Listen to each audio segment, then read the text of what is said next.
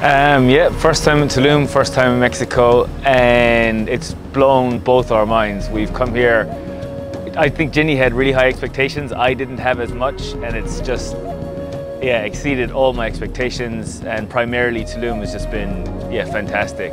Great people, great food, friendly, and yeah, we've been loving it. It's a really, really beautiful, tranquil location. I mean, you come back here and you could be almost in the jungle. We cycled by the facility yesterday and saw the advertising for the DMT experience, and we instantly thought we should do it. We've been planning it for a while, and it was beautifully facilitated, and yeah, really enjoyed it. And the place is beautiful.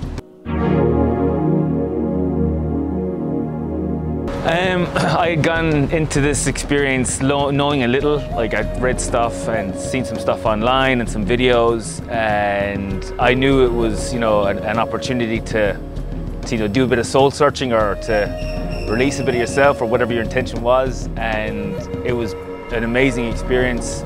We were beautifully facilitated by one of the practitioners here. My wife and I were in the tent together.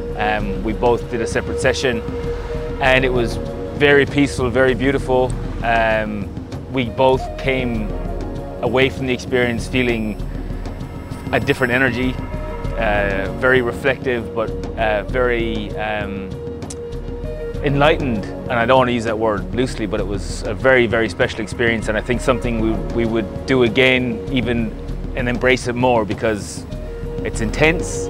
And giving yourself up, as the practitioner says, is what you want to do. And the more you do that, the more the experience will take you where you want to go. So yeah, all in all, it was beautiful.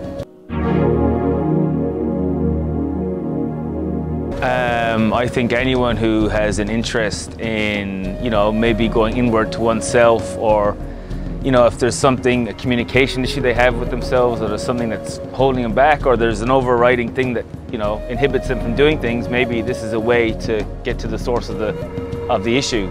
And I mean, my wife came to do it to, connect with, she's had some trauma, and maybe to, figure out how to deal with that. And I think both of us have come away with, at least a level of, understanding that we've got the tools in our toolbox to deal with things. And I think the more we do this, the more of that will come to the fore. So yeah, I highly recommend it to anyone who's curious about, improving their quality of life and improving the psychological ways they deal with things.